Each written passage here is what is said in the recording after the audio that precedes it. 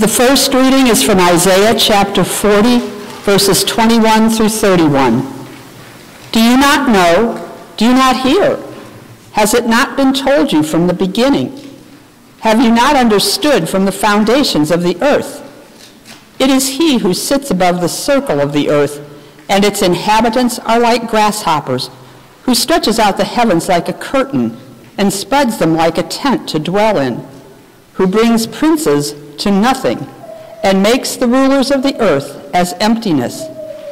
Scarcely are they planted, scarcely sown, scarcely has their stem taken root in the earth, when he blows on them and they wither, and the tempest carries them off like stubble. To whom then will you compare me, that I should be like him, says the Holy One? Lift up your eyes on high and see. Who created these? He who brings out their host by number, calling them all by name, by the greatness of his might, and because he is strong in power, not one is missing. Why do you say, O Jacob, and speak, O Israel, my way is hidden from the Lord, and my right is disregarded by my God? Have you not known? Have you not heard? The Lord is the everlasting God, the creator of the ends of the earth. He does not faint or grow weary. His understanding is unsearchable. He gives power to the faint, and to him who has no might, he increases strength. Even youth shall faint and be weary, and young men shall fall exhausted. But they who wait for the Lord shall renew their strength. They shall mount up with wings like eagles. They shall run and not be weary. They shall walk and not faint. The second reading is from 1 Corinthians chapter 9, verses 16 through 27. For if I preach the gospel, that gives me no ground for boasting, for necessity is laid upon me. Woe to me if I do not preach the gospel. For if I do this of my own will, I have a reward. But if not of my own will, I am still entrusted with a stewardship. What then is my reward? That in my preaching I may present the gospel free of charge, so as not to make full use of my right in the gospel. For though I am free from all, I have made myself a servant to all, that I might win more of them. To the Jews I became as a Jew, in order to win Jews. To those under the law I became as one under the law, though not being myself under the law, that I might win those under the law. To those outside the law I became as one outside the law, not being outside the law of God, but under the law of Christ, that I might win those outside the law. To the weak I became weak, that I might win the weak. I have become all things to all people, that by all means I might save some. I do it all for the sake of the gospel, that I may share with them in its blessings. Do you not know that in a race all the runners run, but only one receives the prize? So run that you may obtain it. Every athlete exercises self-control in all things. They do it to receive a perishable wreath, but we an imperishable. So I do not run aimlessly. I do not box as one beating the air. But I discipline my body and keep it under control, lest after preaching to others, I myself should be disqualified.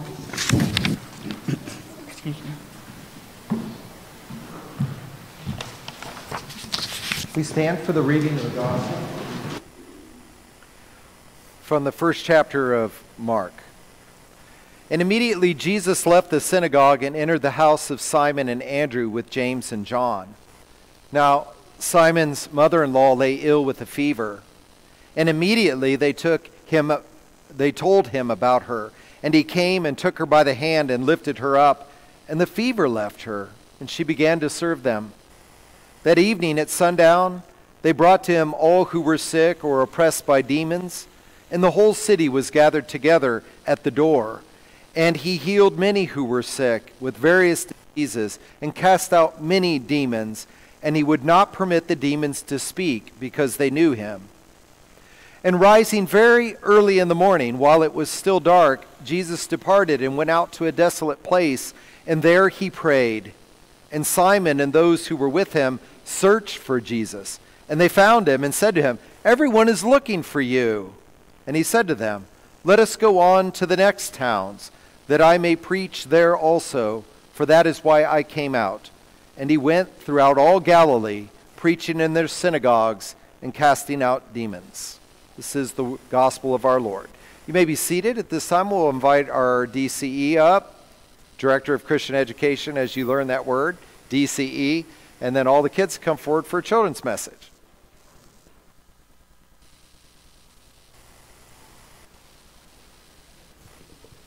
Good morning. You can sit wherever you want. Oh, come a little closer. Come on. Yep, come on. A little closer. Good morning, everyone. I am going to need a helper this morning. Is there anyone who wants to be my helper? All right, I saw your hand first. I want you to hold this big red heart for me. If you stand up and hold the big red heart. Can everyone see it? The big red heart? Okay, well, what holiday is coming up that has a lot of big red hearts? Valentine's Day, that's right. It's in about a week and a half. Can you believe it? That's so soon. Whenever you look at hearts, what do you think of? Love, yes. Sometimes people will text to their friends and say, "I heart you," or, put like hearts in their eyeballs and stuff like that. When we look at hearts, we think of loving somebody, something. Maybe you love video games or you love your puppy dog. We love a whole lot of things. Well, we know Jesus loves us and our mom and dads love us, right? But sometimes we might get a little angry at them. Raise your hand if you've ever gotten angry at your brother or sister. Yeah. Raise your hand if you've ever been sad when one of your friends has maybe called you a name or said something mean to you. Yeah, it happens to all of us, and those little things break our heart. So now I want you to hold this broken heart that I have here.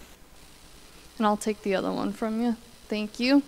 So this is our very sad, broken heart. And when our hearts are broken, it doesn't mean that we run out of love, but it means that instead of focusing on God's awesome, glorious love, we start thinking about the sad things and the things that made us mad or angry or the things that get us really annoyed and frustrated. So what happens when you have a cut or a scrape on your arm? What can you put on it to make it feel better? A Band-Aid, yes. And here's my last heart here. And it's a heart that was broken, but there are Band-Aids on it that help put it back together, and the Band-Aids have the name of Jesus on it, because Jesus acts like our Band-Aid. He is so cool and so powerful and so loving that his love can fix any of our broken hearts. That's what the Bible says. It says Jesus heals our broken hearts because his love is so awesome, there's nothing he can't fix with it.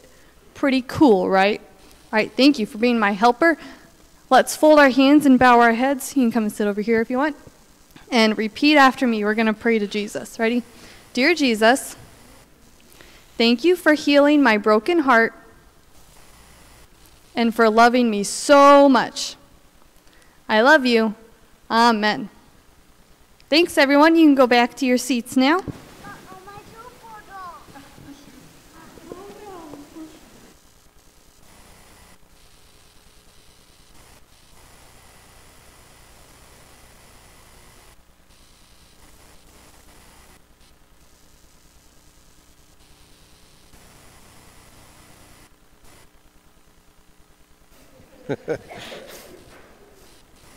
You know, Velcro has its advantages and disadvantages. Since we love Isaiah's prophecy about mounting up on wings like eagles, I want to start with that, and then I'm going to preach on the gospel lesson today. But I want to start in verse 28 where it says, "The Lord is the everlasting God, the creator of the ends of the earth. He does not faint or grow weary."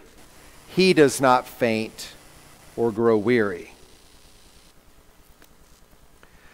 So recently I was sitting in my lazy boy at the end of the day and the phone rang. And it wasn't a text. Those don't alarm me. But when the phone rings in the night, Do you ever kind of feel like it's like an ambulance driving by your house and you hope whoever it is that needs that is going to be okay?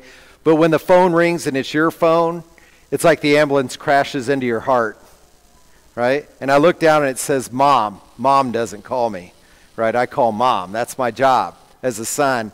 So I answer the phone, and she says, oh, David, my Uncle Arlie had a heart attack and pneumonia and was hospitalized, and it was breaking my mom's heart. She had 4 older brothers, and Arlie's the closest one to her. And Arlie happens to be he's also my godfather. So on the day that I was washed clean of my sins, I pooped on Uncle Arlie's shirt. I had a leaky diaper. So I went home clean, and he went home dirty.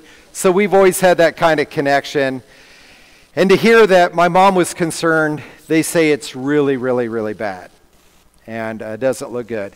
And so that's how she just needed comfort, you know, and so we just did that. And I remember telling my mom, I said, you know, one of the great memories of Uncle Arlie is sitting in the choir, because my mom was the organist.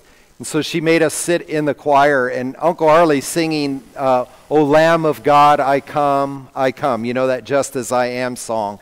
And he kind of had a raspy voice, a unique voice, you know. If he ever went professional, he'd had a memorable kind of raspy kind of sound voice. So I thought about that. That's always a memory that comes to my mind. But I'm going to tell you one other thing about that hospital, what was going on in the hospital with Arlie.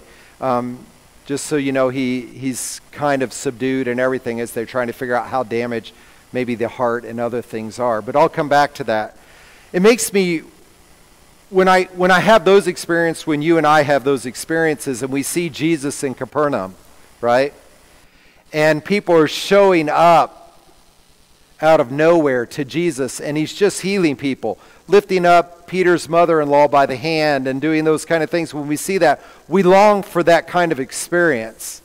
And sometimes reading the Bible, you might even feel like, well, I wish I lived back then, because then I would have known what to do or where to go when my loved one is ill. And I'm going to help you kind of sort through that a little bit as I have myself. But first, let's just look at the story.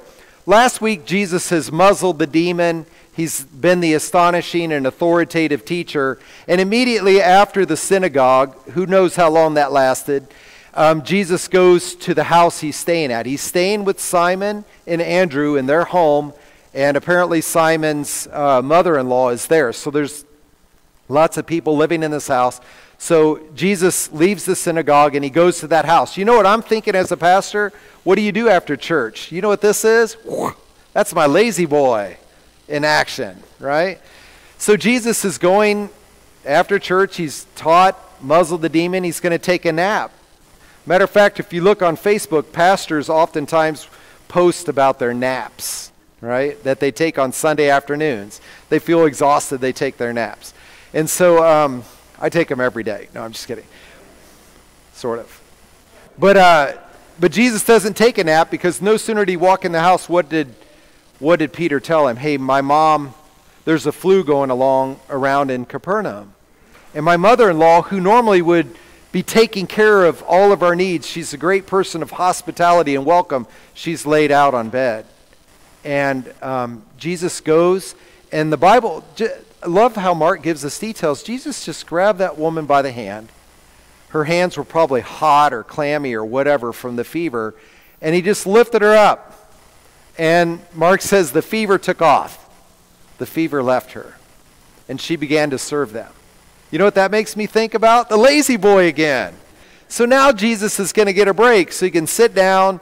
Peter's mother-in-law is going to do the serving, some hospitality. No doubt Jesus did get a little break in there and a little refreshment as she served them.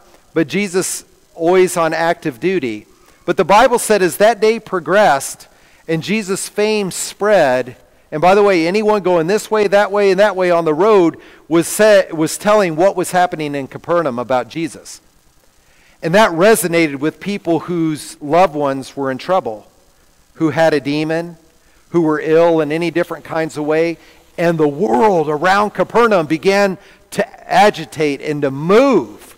And people migrated, even though the day was almost over, as the darkness came, and they started to gather in the streets outside of that house where Jesus was not in the lazy boy. They gathered around there. Now, Mark says they had various diseases. You really need to use your imagination here. What do people who are sick sound like? Sneezing, moaning, and pain. Now, not only that, imagine they're having that kind of feeling, but others are having to carry them, or they're having to walk all the way to where Jesus is. The amount of sounds of weariness and faintness that were echoing in those streets had to have been alarming as people gathered there in hopes that Jesus would do something for them. And they gathered.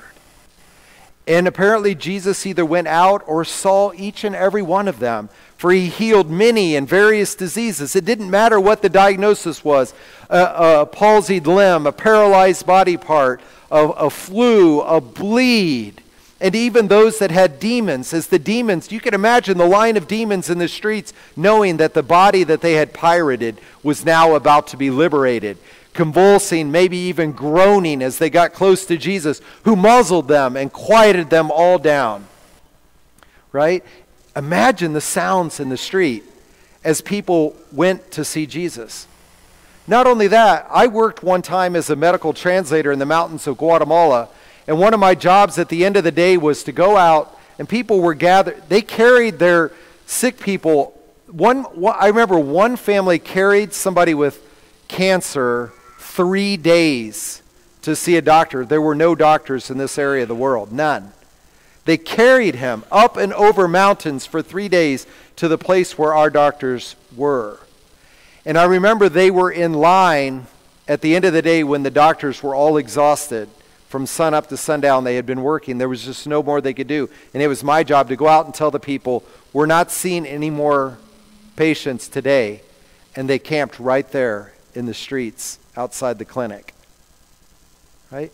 Even the caregivers were exhausted and weary. Jesus knows what it's like to live in this valley of sorrow. Health isn't the norm. It's often the exception. Freedom from a devil who hunts and harasses. We're often wearied by the many temptations that harass us throughout our whole lives. No matter what we create a bubble that makes us appear safe and happy and secure, deep down inside we know the bubble's about to break at any moment in time. And if we're honest, the bubble's not really a mighty fortress after all. Jesus knows that. And so caregivers and the sick, they all went to Jesus, and he healed those various diseases and muzzled them all throughout the night. I don't know what time it ended, but the next time we see Jesus, it's early in the morning. Did he even sleep at all? Mark doesn't even tell us. So after everybody went to bed, it does say that Jesus arose, so it appears that maybe he got a short sleep. Jesus leaves. And where does he go? Off to a desolate place by himself. Now you and I, if we did ministry like Jesus, and I want you to know, Jesus did have he was a true man. He wasn't doing all this because he was just using his divine energy. He wore his body out for that world and for you and I. That is the body he put out. And he did not grow faint or weary, though I tell you his muscles were sore. He was worn out. He was sleep deprived. And he often felt, I'm sure, for his age and his joints, all the same things that you feel under the burden of this life. And Jesus pushed his body. So that early in the morning, Jesus gets up and walks off into a desolate place outside of town. And Mark tells us he continued to work because he prayed. Those who pray do a work. Jesus prayed. What did he pray about? I'm sure he prayed about the mission the Father had sent him on. And he said, Father, oh, the griefs and the burdens I am to bear. The things I saw on the streets of Capernaum would turn the human heart upside down. But Father, I know these streets of Capernaum are the streets of the whole world. And the brokenness that is there in this area of geography is everywhere, Father. I will be the Lamb of God who takes away the sin of the world. Jesus went there with a wearied body, and still wearied, he prayed. And there in the Father's presence, Jesus renewed his strength, refueled, and found the strength to carry on. And he would do this throughout his whole life, all the way to the Garden of Gethsemane and the cross itself, finding his renewed strength in prayer to his Father for the mission that he was sent on. And then the disciples show up, right? They finally found him. I don't know, what were they, trackers? They find his footprints. Probably was a place that Jesus often went to be alone and pray. They knew about where he prayed. They eventually catch up to him, and they find him, and they see him. They don't care that he's praying. They care about the waves of people that are crashing against the shores of Capernaum. Jesus, the needs since you've left have continued to roll in. Everyone is looking for you. You have to go back. Come back home, Jesus. You haven't fulfilled every need. And then Jesus says the curious thing, that's why we're going to other towns. What? What other needs are you going to fulfill? Why don't you finish one job and then we'll move on to the next and the next and the next? But obviously that's not how Jesus saw it. He said, I'm going to the other towns to preach that which you see happening. I'm going to offer to the entire world. And as Jesus would preach from town to town, these signs and wonders would point to something greater. Everyone is looking for you, but nobody would be looking there for the cross, which would be the ultimate solution. All those people in Capernaum that were healed from their sicknesses no doubt became ill again, and many of them would die and buried. All of them did die and was buried. But Jesus is saying, I am going to preach because there's another reality happening here that's going to come true. And Jesus said, let us go to the other towns, for that is why I have come out. So what he was telling the world isn't everyone's going to get healed here. He wasn't telling the whole world that all the problems would be solved wherever Jesus was Lord. That's not what he was saying. What he was saying is, everyone needs to look where I'm going. To town, to town, to town, and finally to the cross. That is where we're supposed to look. That is where we're to fix our eyes. That is where we're to see the answer to the question, will I be healed? Will I be delivered? Will I stand before God restored, just as they were on the streets of Capernaum? I think about Jesus on the cross after being tortured, how wearied and faint he must have been, even from the loss of blood. But look at him. His cry on the cross, it is finished, is not running out of steam. It's a triumphant and a victorious cry for Jesus. It is finished for everyone to be healed. And then early in the morning, just like the day of prayer, Jesus walks out of his tomb, having laid there in rest, almost like the days of creation, resting in the tomb.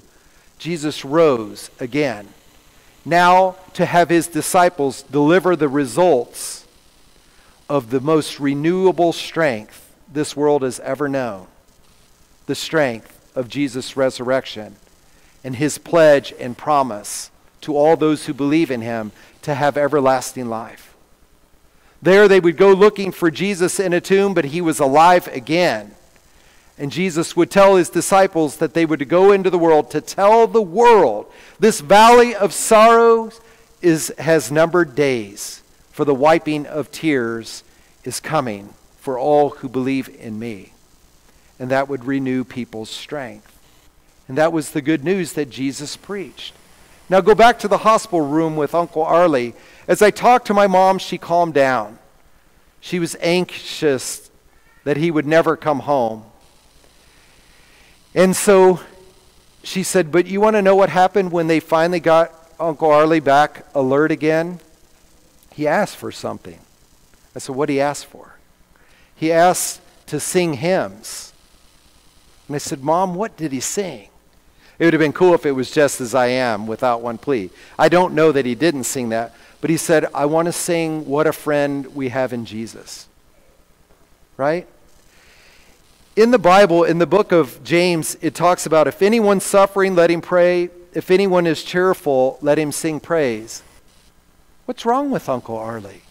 Isn't he suffering? Shouldn't he pray? But he is praying and singing his songs from a cheerful heart, from somebody who knows that what that song is about. What a friend we have in Jesus. All our sins and griefs to bear. What a privilege it is to carry everything to God in prayer. The first thing he wants to sing, echoing in the halls of that hospital, is Christian faith. It's a cheerfulness and a prayer, even in the midst of sorrow, to know how the story ultimately and always ends for a people of faith in Christ Jesus. A valley of sorrow that's already defeated by triumph, that is even sung by people with heart failure and pneumonia in the halls of a hospital by faith. A cheerfulness even in the midst of all the trials and sufferings of this life.